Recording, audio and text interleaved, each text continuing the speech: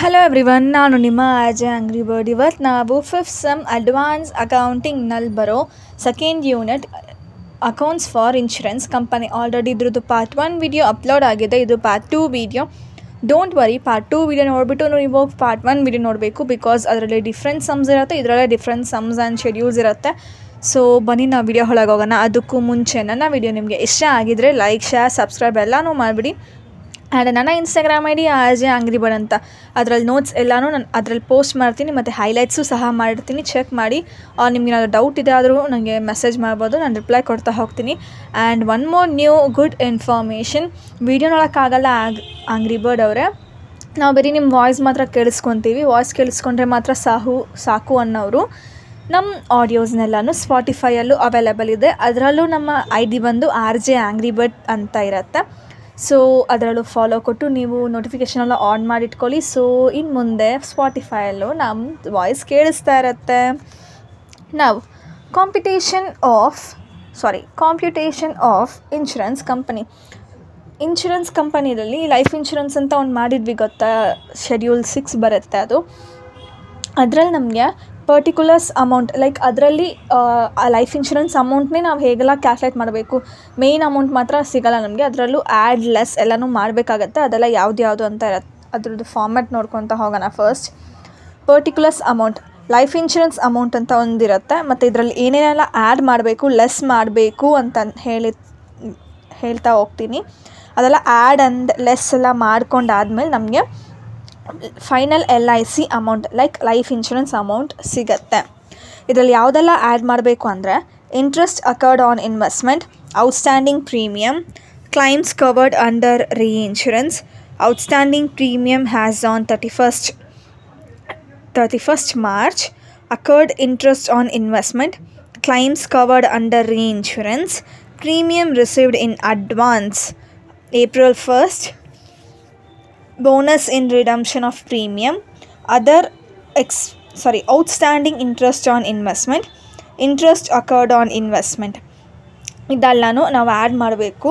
ಮತ್ತು ಇದರಲ್ಲಿ ಒಂದು ಅಮೌಂಟ್, ಲೈಕ್ ಒಂದೇ ಒಂದು ಕಂಟೆಂಟ್ ಮಾತ್ರ ನಾವು ಆ್ಯಡು ಮಾಡಬೇಕು, ಲೆಸ್ಸು ಮಾಡಬೇಕು. ಅದು ಯಾವ್ದು ಅಂದರೆ bonus in redemption of premium. ಇದನ್ನು ಒಂದ್ಸರಿ ನಾವು ಆ್ಯಡು ಮಾಡ್ಕೋಬೇಕು ಮತ್ತು ಲೆಸ್ಸು ಮಾಡ್ಕೋಬೇಕು. ಈ ಅಮೌಂಟ್ ಮತ್ತು ತಗೊಳ್ದೇ ಬಿಡೋಂಗಿಲ್ಲ, ಅದು ಕಂಪಲ್ಸರಿ 1 ಮಾರ್ಕ್ ಇದ್ದೇ ಇರುತ್ತೆ ಆ ಸಮ್ಗೋಸ್ಕರ. ಇದರಲ್ಲಿ ಒಂದ್ಸರಿ ಆ್ಯಡು ಮಾಡಬೇಕು, ಲೆಸ್ಸು ಮಾಡಬೇಕು. ಮತ್ತು ಇದರಲ್ಲಿ ಯಾವುದೆಲ್ಲ ಲೆಸ್ ಮಾಡಬೇಕು ಅಂದರೆ claims intimated but not admitted, outstanding premium on 1st April, premium received in advance 31st March, reinsurance premium paid, provision for taxation, agent commission to be paid, ಮತ್ತು bonus in redemption of premium. Bonus in redemption of premium ಬಂದು ಇದರಲ್ಲಿ less ಮಾಡ್ಕೋಬೇಕು. Already ad ಮಾಡಿದ್ದೀವಿ ಮತ್ತು ಇದರಲ್ಲಿ less ಮಾಡ್ಕೊತ ಹೋಗಬೇಕು. ಇವಾಗ ಜನರಲ್ ಇನ್ಶೂರೆನ್ಸ್, ನಾವು ಮುಂಚೆ ನೋಡಿದ್ದು ಬಂದು ಲೈಫ್ ಇನ್ಶೂರೆನ್ಸ್ ಆಗಿರುತ್ತೆ. ಇವಾಗ ನಾವು ನೋಡ್ತಾ ಇರೋದು ಜನರಲ್ ಇನ್ಶೂರೆನ್ಸಲ್ಲಿ ನಮಗೆ ಫೈರ್ ಆ್ಯಂಡ್ ಮರೈನ್ ಬರುತ್ತೆ. ಅದನ್ನ ಫೈರ್ ಆ್ಯಂಡ್ ಅಂದ್ಬಿಟ್ಟು I am really sorry. Fire insurance, marine insurance ಅಂತ ಬರುತ್ತೆ. ಫೈರ್ ಅಂದರೆ ಮೋಸ್ಟ್ಲಿ ಎಲ್ಲ ಪ್ರಾಪರ್ಟೀಸ್ಗೂ ನಾವು ಮಾಡಿಸಿರ್ತೀವಿ, ಮನೆಗಾಗಲಿ, ಆಫೀಸ್ಗಾಗಲಿ, ಫರ್ನಿಚರ್ ಆಗಲಿ, ಇಲ್ಲ ನಮಗೆ ಆಗಲಿ, ನಾವೇನಾದರೂ ಬೆಂದೋಗ್ಬಿಟ್ರೆ ಅದಕ್ಕೆಲ್ಲನೂ ನಾವು ಇನ್ಶೂರೆನ್ಸ್ ಮಾಡಬೇಕಂದ್ರೆ ಮಾಡಿಸ್ಕೋಬೋದು. So fire insurance. ಮತ್ತು ಮರೈನ್ ಇನ್ಶೂರೆನ್ಸ್ ಅಂದರೆ like ship R boat R ನೀರು ಪಕ್ಕದಲ್ಲಿರೋ, ಓಷನ್ ಪಕ್ಕದಲ್ಲೆಲ್ಲ ಇದ್ದರೆ ಸುನಾಮಿ ಬಂದು ಹೋಗ್ಬಿಡ್ಬಾರ್ದು ಅಂದ್ಬಿಟ್ಟು ಮರೈನ್ ಇನ್ಶೂರೆನ್ಸ್ ಎಲ್ಲ ಮಾಡಿರ್ತಿರ್ತಾರೆ. ಇದರಲ್ಲಿ ನಮಗೆ ಪ್ರೀಮಿಯಮ್ ಅನ್ನೋದು ಫೈರ್ ಇನ್ಶೂರೆನ್ಸ್ಗೆ 50% ಆಫ್ ಪ್ರೀಮಿಯಮ್ ನಮಗೆ ವಾಪಸ್ ಸಿಗುತ್ತೆ. ಲೈಕ್ ಅದು ಡಿಡಕ್ಷನ್ ಥರ ಕೊಡ್ತಾರೆ. ಅದು ನಾನು ಎಕ್ಸ್ಪ್ಲೈನ್ ಮಾಡ್ತೀನಿ ಸಮ್ ಮಾಡಬೇಕಾದ್ರೆ. ಇವಾಗ ಜಸ್ಟ್ ಅರ್ಥ ಮಾಡ್ಕೊಳ್ಳಿ. ಫೈರ್ ಇನ್ಶೂರೆನ್ಸ್ ಅಂದರೆ 50%, ಮರೈನ್ ಇನ್ಶೂರೆನ್ಸ್ ಅಂದರೆ 100% ಅಂತ.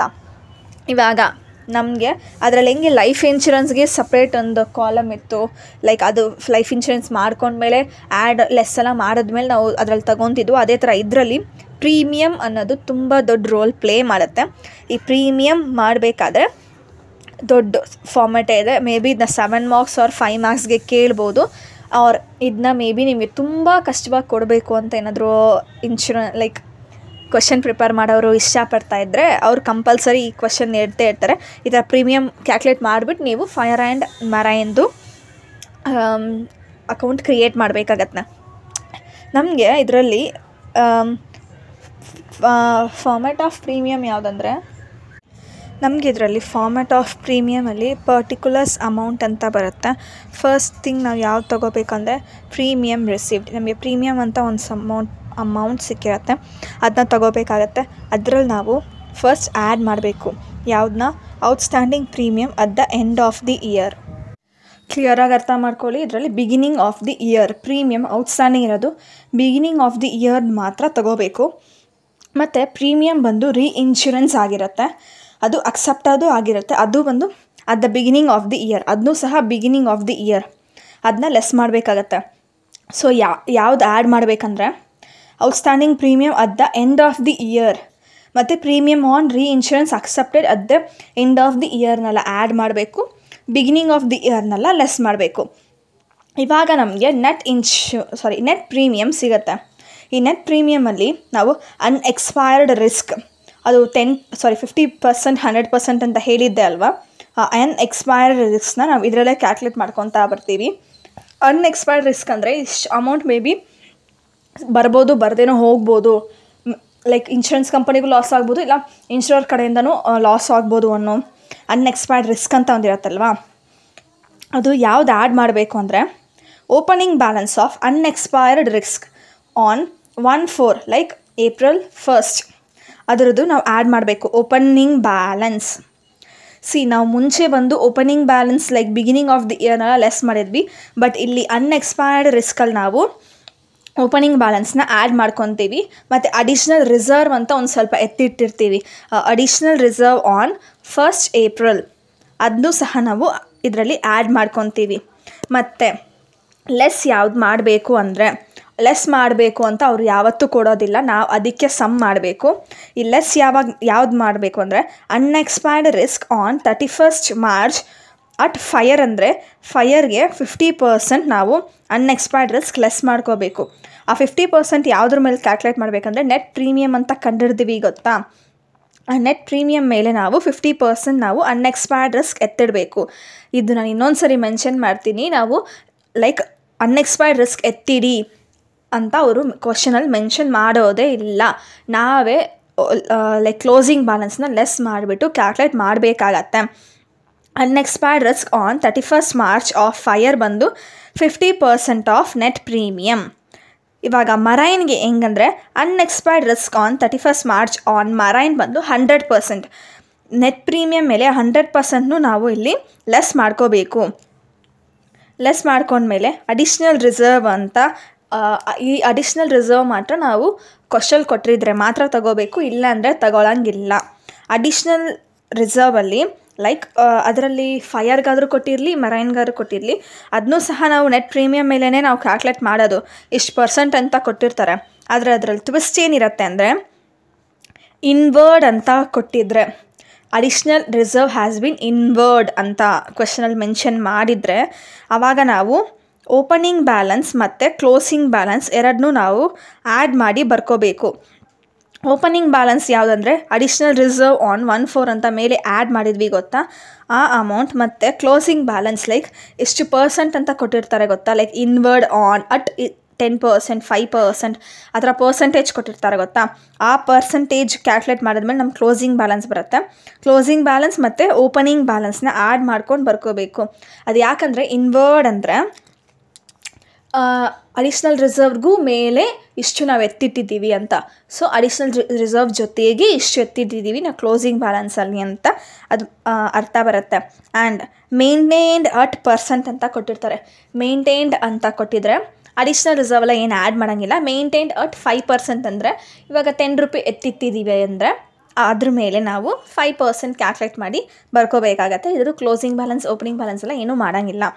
ಸೊ ಇವಾಗ ನೆಟ್ ಪ್ರೀಮಿಯಮ್ನಲ್ಲಿ ನಮಗೆ adjustment for reserve for unexpired ರಿಸ್ಕಲ್ಲಿ add ಮಾಡ್ಕೊಂಡ್ಮೇಲೆ, ಮತ್ತು ಇದು ಫೈರ್ ಆ್ಯಂಡ್ ಮರೈನ್ ಮೇಲೆ ಲೆಸ್ ಮಾಡ್ಕೊಂಡ್ಮೇಲೆ ನಮಗೆ ಟೋಟಲ್ ನಮಗೆ ನೆಟ್ ಪ್ರೀಮಿಯಮ್ ಅರ್ನ್ಡ್ ಸಿಗುತ್ತೆ. ಸೊ ಬೇಸಿಕಲಿ ಈ ಸಮ್ ಮಾಡಬೇಕಾದ್ರೆ ಫೈರಲ್ಲಿ ನಮಗೆ ಮೋಸ್ಟ್ಲಿ ಜಾಸ್ತಿ ಅಮೌಂಟ್ ಸಿಗುತ್ತೆ, ಮರೈನಲ್ಲಿ ಕಡಿಮೆ ಅಮೌಂಟ್ ಸಿಗುತ್ತೆ. ವೈ? ಬಿಕಾಸ್ ನಾವು ಅನ್ಎಕ್ಸ್ಪೈರ್ಡ್ ರಿಸ್ಕ್ ಮರೈನ್ ಮಾಡಬೇಕಾದ್ರೆ 100% ನಾವು ಕೊಟ್ಬಿಡ್ತೀವಿ, ಲೈಕ್ ಲೆಸ್ ಮಾಡಿಬಿಡ್ತೀವಿ. ಸೊ ನಮಗೆ ದುಡ್ಡು ಉಳಿಯೋದಿಲ್ಲ, ಜಸ್ಟ್ ಅಡಿಷ್ನಲ್ ಅಂತ ಓಪನಿಂಗ್ ಬ್ಯಾಲೆನ್ಸ್ ಕೊಟ್ಟಿರ್ತಾರೆ ಗೊತ್ತಾ, ಅದು ಮಾತ್ರ ನಮಗೆ ಉಳಿದಿರುತ್ತೆ. ಬಟ್ ಫೈರ್ ಮಾಡಬೇಕಾದ್ರೆ ನೆಟ್ ಪ್ರೀಮಿಯಮಲ್ಲಿ ಆ್ಯಡ್ ಆ್ಯಂಡ್ ಲೆಸ್ ಮಾಡಬೇಕಾದ್ರೂ ನಮಗೆ ಇಷ್ಟು ಅಮೌಂಟ್ ಅಂತ ಒಂದು ಸ್ವಲ್ಪ ಮಿಕ್ಕಿರುತ್ತೆ. ಇವಾಗ ಫೈರ್ ಆ್ಯಂಡ್ ಮೆರೈನ್ ಅಕೌಂಟ್ ಮಾಡಬೇಕಾದ್ರೆ ಏನೆಲ್ಲ ಬರುತ್ತೆ ಅಂದರೆ, ನಾವು ಇದರಲ್ಲಿ ಕ್ರಿಯೇಟ್ ಮಾಡೋ ಅಕೌಂಟ್ಸ್ ಬಂದು ರೆವೆನ್ಯೂ ಅಕೌಂಟ್ ಮತ್ತು ಪ್ರಾಫಿಟ್ ಆ್ಯಂಡ್ ಲಾಸ್ ಅಕೌಂಟ್ ಮಾತ್ರ ಕ್ರಿಯೇಟ್ ಮಾಡ್ತೀವಿ. ಇದರಲ್ಲಿ ಬ್ಯಾಲೆನ್ಸ್ ಶೀಟ್ ಬರೋದಿಲ್ಲ. ಇವಾಗ ಶೆಡ್ಯೂಲ್ಸ್ ಫಾರ್ ರೆವೆನ್ಯೂ ಅಕೌಂಟ್ಗೆ ನಾವು ಶೆಡ್ಯೂಲ್ಸ್ ಮಾಡ್ಕೋಬೇಕಂದ್ರೆ ಇದರಲ್ಲಿ ನಮಗೆ ಜಸ್ಟ್ 4 ಶೆಡ್ಯೂಲ್ಸ್ ಬರೋದು. ಯಾವುದಪ್ಪ ಅಂದರೆ schedule number 1 premium earned, schedule number 2 claims incurred, schedule number 3 commission, schedule number 4 operating expenses. ಇವಾಗ ಕ್ಲೈಮ್ಸ್, ಇವಾಗ ಪ್ರೀಮಿಯಮ್ಗೆ ಒಂದು ನಾವು ಮಾಡಿದ್ವಿ ಗೊತ್ತಾ, ಅಷ್ಟು ದೊಡ್ಡ ಫಾರ್ಮ್ಯಾಟ್ ಹಾಕಿ ಇವಾಗ ತಾನೇ ನೋಡ್ಕೊಬಂದ್ವಿ. ಅದೇ ಥರ ಕ್ಲೈಮ್ಸಲ್ಲೂ ಒಂದು ಪುಟಾಣಿ ಸಮ್ಸ್ ಇದೆ. Like particulars amount, claims accepted ಇಷ್ಟು ಅಮೌಂಟ್ ಅಂತ ಫಸ್ಟ್ ಕೊಟ್ಟಿದ್ದಾರೆ. ಮತ್ತು claims not accepted on 31st March ಅಂದರೆ ನಾವು ಅದನ್ನ ಆ್ಯಡ್ ಮಾಡ್ಕೋಬೇಕು. Like ending of the year ಅಂತ ಕೊಟ್ಟರೆ ಅದನ್ನ ಆ್ಯಡ್ ಮಾಡ್ಕೋಬೇಕು. ಬಿಗಿನಿಂಗ್ ಆಫ್ ದ ಇಯರ್ ಅಂದರೆ ಲೆಸ್ ಮಾಡ್ಕೋಬೇಕು. ಅದು ಸ್ಟೇಟ್ಮೆಂಟ್ ಹೆಂಗಂತ ಬರುತ್ತೆ ಅಂದರೆ, claims intimated but not accepted. ಕ್ಲೈಮ್ಸ್ನ intimate ಮಾಡಿದ್ದಾರೆ ಬಟ್ ಇವರು ಅಕ್ಸೆಪ್ಟ್ ಮಾಡ್ಕೊಂಡಿಲ್ಲ, ಅದನ್ನ ನಾವು ಲೆಸ್ ಮಾಡ್ಕೋಬೇಕು. ಓಪನಿಂಗ್ ಬ್ಯಾಲೆನ್ಸ್ ಇದ್ದರೆ ಮತ್ತು ಕ್ಲೋಸಿಂಗ್ ಬ್ಯಾಲೆನ್ಸ್ ಇದ್ದರೆ ಆ್ಯಡ್ ಮಾಡ್ಕೋಬೇಕು. ಇವಾಗ revenue account for the year ಇದ್ರದ್ದು format ಹೇಗಂದರೆ, particulars, schedule number, amount. Schedules ನಾನು ಆಲ್ರೆಡಿ ಹೇಳ್ದಂಗೆ ಪ್ರೀಮಿಯಮ್ಗೆ ದೊಡ್ಡ ಫಾರ್ಮ್ಯಾಟೇ ಬರುತ್ತೆ, ಅದು ಕಂಪಲ್ಸರಿ ಮಾಡಲೇಬೇಕಾಗತ್ತೆ. ಅವ್ರು ಪ್ರೀಮಿಯಮ್ ಏನು ಕೊಟ್ಟಿಲ್ಲ ಅಂದರೂ, ಓಪನಿಂಗ್ ಬ್ಯಾಲೆನ್ಸ್ ಕೊಟ್ಟಿಲ್ಲ ಅಂದರೂ ನಾವು ಕ್ಲೋಸಿಂಗ್ ಬ್ಯಾಲೆನ್ಸ್ ಅನ್ನೋದೆಲ್ಲ ಮಾಡಿಕೊಂಡೆ ನಾವು ಪ್ರೀಮಿಯಮ್ ತಂದ್ಕೊಡ್ಬೇಕಾಗತ್ತೆ. ಹಾಗೆ ನಾವು ಸ್ಟ್ರೈಟ್ ಅವೇ ಪ್ರೀಮಿಯಮ್ ಕೊಟ್ಟಿದ ತಕ್ಷಣ ಅದನ್ನ ತಗೊಳ್ಳೋಂಗೆ ಕ್ಯಾಲ್ಕುಲೇಟ್ ಮಾಡೋಂಗಿಲ್ಲ. ಪ್ರೀಮಿಯಮ್ ಬಂದು ಟೋಟಲ್ ಎ ಆಗಿರುತ್ತೆ. ಮತ್ತು ಸೆಕೆಂಡಲ್ಲಿ ಬಂದು ಕ್ಲೈಮ್ಸ್ ಇನ್ಕರ್ಡಲ್ಲಿ ಮೇ ಬಿ ನಿಮಗೆ ಕೊಡ್ತಾರೆ ಕ್ಯಾಲ್ಕುಲೇಷನ್ಸ್, ಇಲ್ಲ ಅಂದರೆ ಇಲ್ಲ. ಆ್ಯಂಡ್ ಕಮಿಷನ್ ಸ್ಟ್ರೈಟ್ ಅವೇ ಕೊಟ್ಬಿಡ್ತಾರೆ. ಮತ್ತು ಆಪ್ರೇಟಿಂಗ್ ಎಕ್ಸ್ಪೆನ್ಸಸ್ ಅಂತ ಸ್ವಲ್ಪ ಕಿತಾಪತಿ ಎಕ್ಸ್ಪೆನ್ಸಸ್ ಎಲ್ಲ ಇರುತ್ತಲ್ವ, ಅದನ್ನೆಲ್ಲ ನೀವು ಕೂಡಿಟ್ಟು ಇದರಲ್ಲಿ 4 ಅಂತ ಹಾಕೋಬೇಕು. ಸೊ ಶೆಡ್ಯೂಲ್ ನಂಬರ್ 2 ಬಂದು ಕ್ಲೈಮ್ಸ್ ಇನ್ಕರ್ಡ್, ಶೆಡ್ಯೂಲ್ ನಂಬರ್ 3 ಬಂದು commission, schedule number 4 is operating expenses. So schedule 2, 3, 4 ಮೂರು ಸೇರಿಸಿ ನಮಗೆ ಟೋಟಲ್ ಬಿ ಅಂತ ಸಿಗುತ್ತೆ. ಇವಾಗ ಆಪರೇಟಿಂಗ್ ಪ್ರಾಫಿಟ್ ಅಂತ ನಮಗೆ ಸಿಗಬೇಕು ಅಂದರೆ A minus B equal to C. So premium earned minus total B, ಆ ಶೆಡ್ಯೂಲ್ 2, 3, 4 ಇದೆ ಅಲ್ವಾ, ಅದು 3 ಮಾಡಿದ್ಮೇಲೆ ನಮಗೆ ಆಪ್ರೇಟಿಂಗ್ ಪ್ರಾಫಿಟ್ ಅಂತ ಒಂದು ಸಿಗುತ್ತೆ. Operating profit or loss may be ಏನು ಬೇಕಾದರೂ ಬರ್ಬೋದು. ಅದರಲ್ಲಿ ನಾವು ಅಪ್ರಾಪ್ರಿಯೇಷನ್ಸ್ ಮಾಡಬೇಕು. ಈ ಅಪ್ರಾಪ್ರಿಯೇಷನ್ಸ್ ಅಂತೂ ಕಂಪಲ್ಸರಿ ಎಲ್ಲ ಸಮ್ಸಲ್ಲೂ ಬಂದೇ ಬರುತ್ತೆ. ಅದರಲ್ಲಿ transferred to share holder fund, transferred to other reserves. Like share holder ಫಂಡ್ಗೆ ಇಷ್ಟು ಅಮೌಂಟ್ ಅಂತ ಎತ್ತಿಡಿ ಅಂತ ಅವ್ರು ಹೇಳಿದರೆ ಅದನ್ನ ನಾವು ಎತ್ತಿಟ್ಬಿಟ್ಟು ಮಿಕ್ಕಿರೋ ಅಮೌಂಟ್ನ ನಾವು ತಗೋಬೇಕಾಗತ್ತೆ. ಇಲ್ಲ ಅಂದರೆ ಮಿಕ್ಕಿದ ಎಲ್ಲ ಅಮೌಂಟ್ನು ನಾವು ಅದರ್ ರಿಸರ್ವ್ಸ್ಗೆ ಎತ್ತಿಡ್ಬಿಡ್ತೀವಿ. ಅದು ಬ್ಯಾಲೆನ್ಸಿಂಗ್ ಫಿಗರ್ ಆಗುತ್ತೆ. ಆ ಬ್ಯಾಲೆನ್ಸಿಂಗ್ ಫಿಗರ್ನ ನಾವು ಯಾವುದ್ರಲ್ಲಿ ತಗೊತೀವಿ ಅಂದರೆ ಪ್ರಾಫಿಟ್ ಆ್ಯಂಡ್ ಲಾಸ್ ಅಕೌಂಟಲ್ಲಿ ತಗೊತೀವಿ. ಇವಾಗ ಪ್ರಾಫಿಟ್ ಆ್ಯಂಡ್ ಲಾಸ್ದು ಅಕೌಂಟ್ ಒಂದ್ಸರಿ ನೋಡ್ಕೊತ ಹೋಗೋಣ. ಇದರಲ್ಲಿ ಪರ್ಟಿಕ್ಯುಲರ್ಸ್ ಅಮೌಂಟ್ ಇರುತ್ತೆ. ಇದರಲ್ಲಿ ನಮಗೆ ಅಮ್ಮಮ್ಮ ಅಂದರೆ 3 ಕಾಲಮ್ ಬರೋದು. ಆ್ಯಂಡ್ ಆ್ಯಸ್ ಯೂಶುವಲ್ ಸಿಂಪಲ್ ಆಗಿರುತ್ತೆ, ಇದು ತಲೆ ಕೆಡಿಸ್ಕೊಳ್ಳೋಂಗೆ ಇಲ್ಲ. ಅದಕ್ಕೆ ನಾನು ಫೈರ್ ಆ್ಯಂಡ್ ಮೆರೈನ್ ಅಕೌಂಟ್ ತುಂಬ ಈಸಿ ಅಂತ ಹೇಳಿದ್ದೆ. ಇದರಲ್ಲಿ ಪರ್ಟಿಕ್ಯುಲರ್ಸ್ ಅಮೌಂಟ್ ಫಸ್ಟ್ ಏನಂದರೆ ಆಪ್ರೇಟಿಂಗ್ ಪ್ರಾಫಿಟ್ ಆರ್ ಲಾಸ್. ನಮಗೆ ಪ್ರಾಫಿಟ್ ಆರ್ ಲಾಸ್ ರೆವೆನ್ಯೂ ಅಕೌಂಟಲ್ಲಿ ಪ್ರಾಫಿಟ್ ಆರ್ ಲಾಸ್ ಸಿಕ್ಕಿರುತ್ತೆ ಅಲ್ವಾ, ಆಪ್ರೇಟಿಂಗ್ದು ಅದರಲ್ಲಿ ಫೈರ್ ಎಷ್ಟು ಮೆರೈನ್ ಎಷ್ಟು ಅಂತ ತಗೋಬೇಕು. ಮತ್ತು ಇದರಲ್ಲಿ part 2 income from investments and other incomes, ಏನೆಲ್ಲ ಇನ್ಕಮ್ಸ್ ಕೊಟ್ಟಿದ್ದಾರೋ ಆ ಇನ್ಕಮ್ಸ್ನೆಲ್ಲನೂ ಇದರಲ್ಲಿ ತಗೋಬೇಕು. So operating profit or loss plus income from investment and other income ಬಂದು ನಮಗೆ ಟೋಟಲ್ ಎ ಅಂತ ಸಿಗುತ್ತೆ. ಈ ಟೋಟಲ್ ಎ ಒಂದು ಕಡೆಗೆ ನಾವು ಇಟ್ಕೋಬೇಕು. ಮತ್ತು ಥರ್ಡ್ ಒನ್ ಬಂದು ಟೋಟಲ್ ಎಕ್ಸ್ಪೆನ್ಸಸ್ ಬರುತ್ತೆ.